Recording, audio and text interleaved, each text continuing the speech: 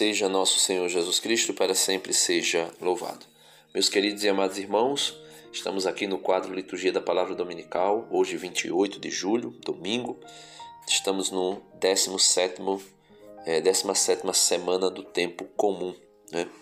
E a liturgia de hoje vem trazer para nós algo bem interessante, que é o início do capítulo 6 de São João, né? Onde Jesus faz aquele discurso em Cafarnaum, né? Na sinagoga de Cafarnaum, um pouco mais adiante, sobre a Eucaristia, sobre o centro, o cume, o ápice da Igreja, né?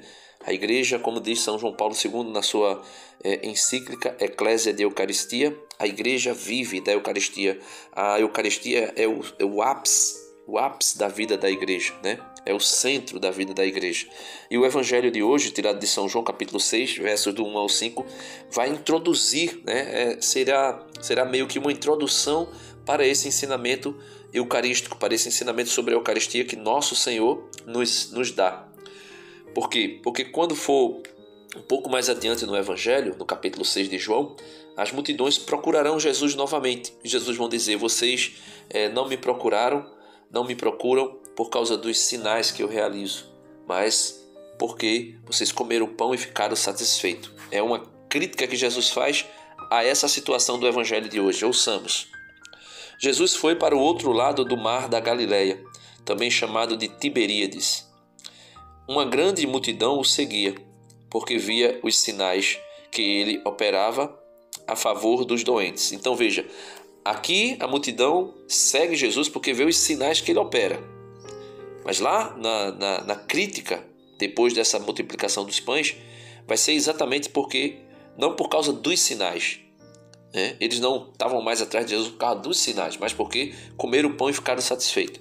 Continuando, Jesus subiu ao monte e sentou-se aí com os seus discípulos. Estava próximo à Páscoa, a festa dos judeus. Levantando os olhos e vendo que uma grande multidão estava vindo ao seu encontro, Jesus disse a Filipe: onde vamos comprar pão para que eles possam comer? Disse isso para pô-lo à prova, pois ele mesmo sabia muito bem o que ia fazer. Filipe respondeu: nem 200 moedas de prata bastaria para dar um pedaço de pão a cada um. Então, Jesus faz a pergunta, e uma pergunta provocante, uma pergunta para pô-lo à prova, dizendo: como nós iremos saciar esse povo?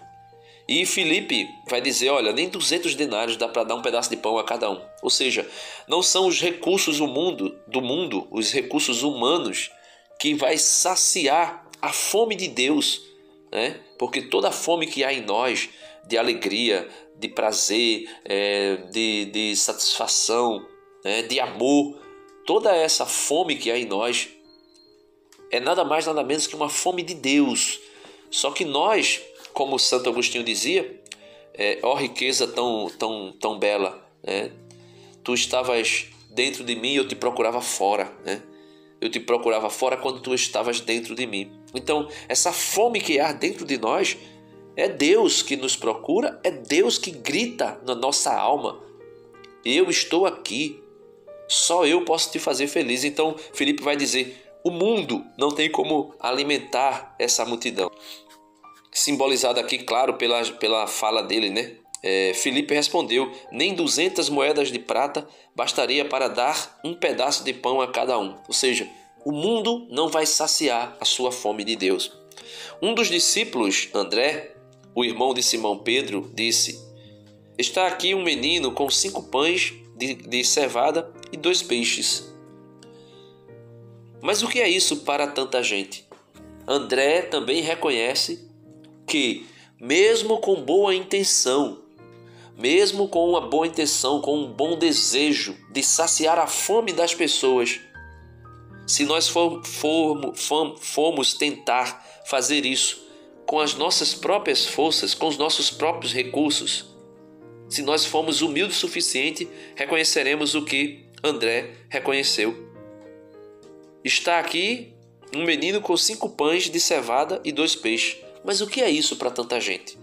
Nós reconheceremos que, mesmo que nós tenhamos alguma coisa é insuficiente para saciar a fome de Deus que há nas pessoas. Então Jesus disse: fazei sentar as pessoas. Havia muita relva naquele lugar e lá se sentaram aproximadamente 5.000 homens. Jesus tomou os pães, né, do menino que André trouxe, né? Ou seja, Jesus salva a humanidade com a nossa cooperação. Quer queira, quer não. Mesmo que os protestantes vão dizer: não, o homem não vai fazer nada, absolutamente nada. Sim, o homem não pode fazer nada sozinho. Nem 200 denários dá para alimentar tanta gente. Tem aqui 5 pães e 2 peixinhos. Mas o que é isso para tanta gente? Então, sozinho o homem não pode fazer nada. Mas quando o homem diz assim: Senhor, aqui está, eis-me aqui, né? Eis-me aqui, eu me entrego a ti. Faze de mim o que tu queres fazer. Aí, quando o homem diz isso, o homem sai para anunciar, para evangelizar, para pregar, para curar em nome de Jesus, para sanar as pessoas, para expulsar demônios. E assim, a salvação chega às pessoas. Então, e fez o mesmo. Então, versículo 11. Jesus tomou os pães, deu graças e distribuiu aos que estavam sentados, tanto quanto queriam. E fez o mesmo com os peixes. Quando todos ficaram satisfeitos, Jesus disse aos discípulos: recolhei os pedaços que sobraram, para que nada se perca. Aqui já está também prefigurado o que era a Eucaristia e o que seria a Eucaristia. O pão do céu que alimenta, só que esse pão do céu que alimenta, que é o próprio Cristo, ele não vem somente do céu. Ele não simplesmente vem do céu, melhor dizendo, mas ele vem do céu e se une por meio do seu Espírito ao pão e o vinho. E ali acontece o grandioso milagre, maior do que o milagre da multiplicação dos pães. É o milagre da transubstanciação, onde o pão e o vinho se transubstanciam, ou seja, muda-se a natureza, a substância, a essência do pão e do vinho, convertendo-se em corpo e sangue de Cristo. E aqui está uma prefiguração. Quando todos ficaram satisfeitos, Jesus disse aos discípulos: recolhei os pedaços que sobraram, para que nada se perca, para que nada seja profanado. Por isso, quando a igreja termina de oferecer, de dar a comunhão aos seus filhos, a igreja, por meio dos ministros extraordinários da Sagrada Comunhão, por meio do diácono, por meio do próprio presbítero, a igreja recolhe o Santíssimo Sacramento para o sacrário, para que não seja profanado,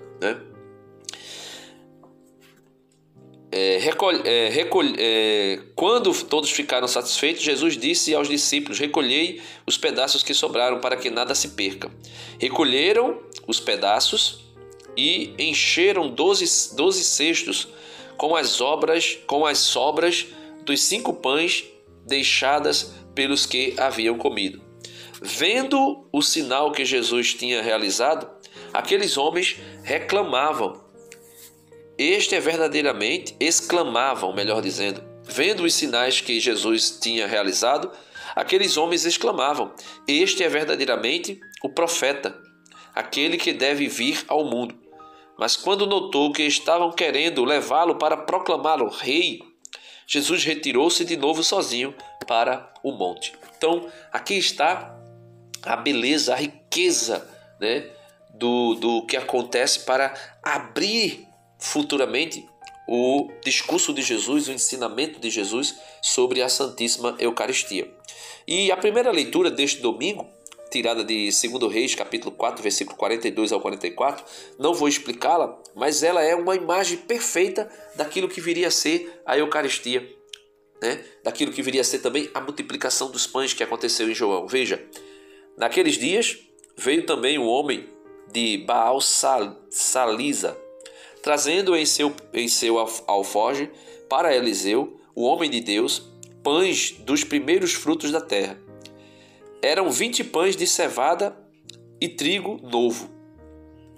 E Eliseu disse: dá ao povo para que coma. Mas o seu servo respondeu-lhe: como vou distribuir tão pouco para 100 pessoas? Eliseu disse outra vez: dá ao povo para que coma, pois assim diz o Senhor: comerão e ainda sobrará. O homem distribuiu e ainda sobrou, conforme a palavra do Senhor. Então nós podemos ver que aqui já é uma prefigura, uma imagem, uma tipologia daquilo que viria a acontecer na multiplicação dos pães e, consequentemente, um sinal da Eucaristia, que iria ser aparentemente pouco, né, o mínimo, mas que sacia para a vida eterna. E a segunda leitura desse domingo, tirada da carta aos Efésios, capítulo 4, do 1 ao 6, São Paulo vem dizer que, olha, a condição é essa, né? A Eucaristia é esse alimento. Porém, nós que somos católicos, não basta dizermos apenas que somos católicos, não basta apenas irmos comungar o corpo e o sangue do Senhor, mas é necessário viver de acordo com a vocação que nós recebemos de Deus. Diz o apóstolo São Paulo aos Efésios, capítulo 4, do 1 ao 6. Irmãos, eu, prisioneiro no Senhor, vos exorto a caminhardes de acordo com a vocação que recebestes, com toda a humildade e mansidão. Suportai-vos uns aos outros com paciência no amor. Aplicai-vos a guardar a unidade do Espírito pelo vínculo da paz. Há um só corpo e um só Espírito, como também é uma só a esperança a qual fostes chamados.